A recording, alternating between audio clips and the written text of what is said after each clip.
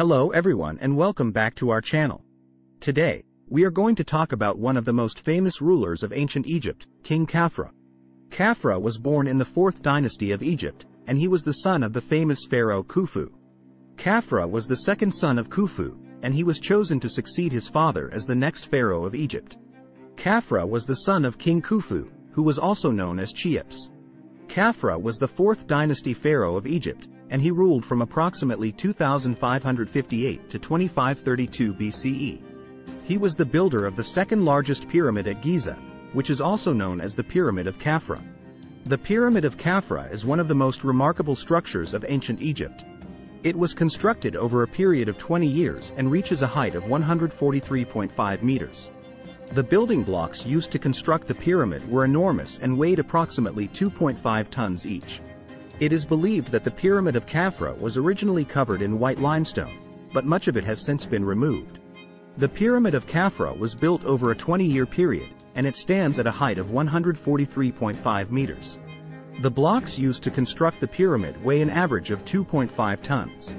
It is believed that the pyramid was originally covered in white limestone, which has since been removed. King Khafra left behind a strong legacy as one of the most innovative and visionary pharaohs of Egypt. He is credited with building several important structures, including the Pyramid of Khafra and the Great Sphinx.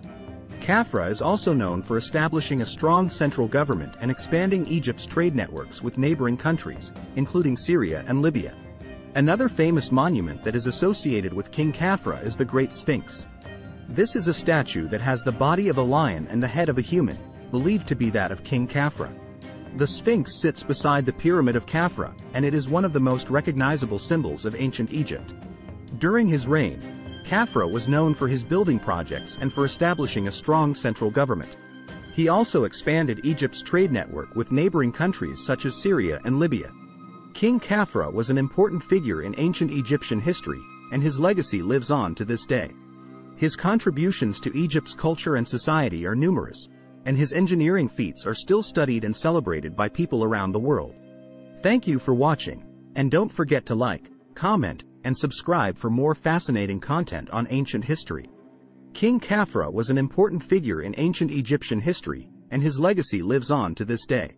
His contributions to Egypt's culture and society are numerous, and his engineering feats are still studied and celebrated by people around the world. Thank you for watching, and don't forget to like, comment, and subscribe for more fascinating content on ancient history. King Khafra was an important figure in ancient Egyptian history, and his legacy lives on to this day. His contributions to Egypt's culture and society are numerous, and his engineering feats are still studied and celebrated by people around the world. Thank you for watching, and don't forget to like, comment, and subscribe for more fascinating content on ancient history. King Khafra was an important figure in ancient Egyptian history, and his legacy lives on to this day. His contributions to Egypt's culture and society are numerous, and his engineering feats are still studied and celebrated by people around the world. Before we conclude, we would like to inform all followers about the competition. 10 participants will be randomly selected on an antique coin, Egyptian pound, provided that a subscription. So, that's a brief overview of King Khafra, his legacy, and his famous monuments. Although much remains unknown about his life and reign, his impact on ancient Egypt is still felt today.